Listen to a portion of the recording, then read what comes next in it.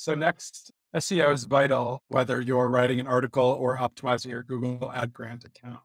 In this next demo, Sarah Symoens, head of strategy and training at Cause Inspired Media, will show you how you can use Google's built-in free keyword planner tool to efficiently research new keywords. Well, I am Sarah. I'm the head of strategy and training at Cause Inspired. Cause Inspired is a full service digital marketing agency designed specifically for nonprofits. We run ads, build websites, but most importantly of all, we're known for Google Ad Grant Management. In line with Google Ad Grant Management and all Google Ads management, I wanted to talk to you today about Google's free keyword research tools. So, whether you're looking for ways to advance your Google search ads or optimize your website content, this is the tool for you. So, first, why should you care about keyword research?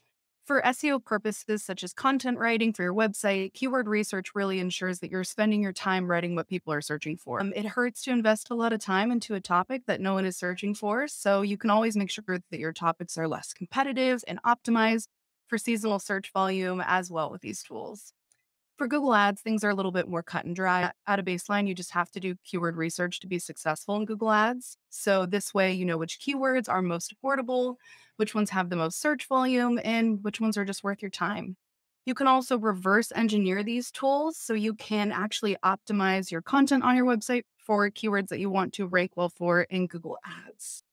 So why would I recommend Google Ads as keyword research tool? Three reasons. The first is that it's free, so anyone can access it. All you need is a Google Ads account. The second is that it is easy to use. You can copy and paste directly from it. And then the last part is that it's really accessible. All you really need to give your team members are read level permissions in your account, so they don't even have to be able to make any changes. All right, so let's go ahead and give it a test. There we go.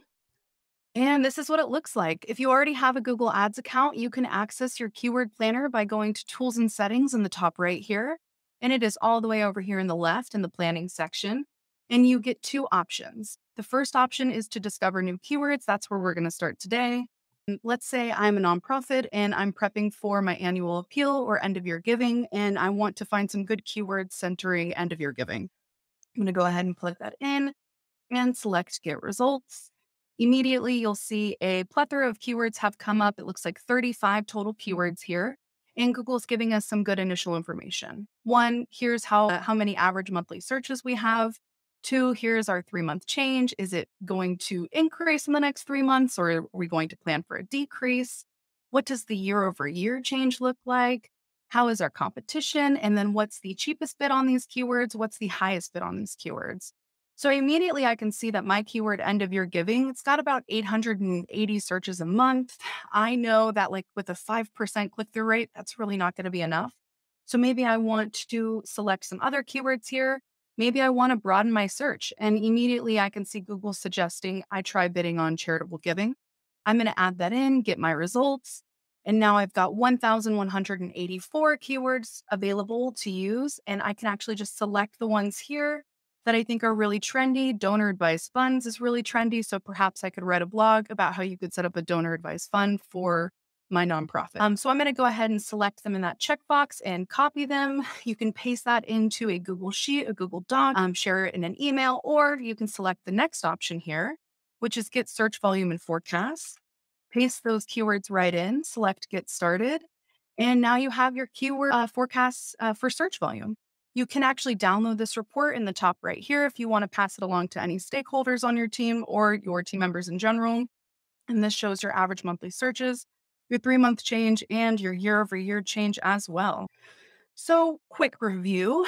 One, you can use discover new keywords. Two, simply discover new keywords. You can actually insert your landing page directly into it, or you can just start off with some keywords that you're interested in. And then the other section is really used to help you get search volume for your existing keywords. So you can figure out if what you are bidding on or what you're writing about is being searched or is trendy.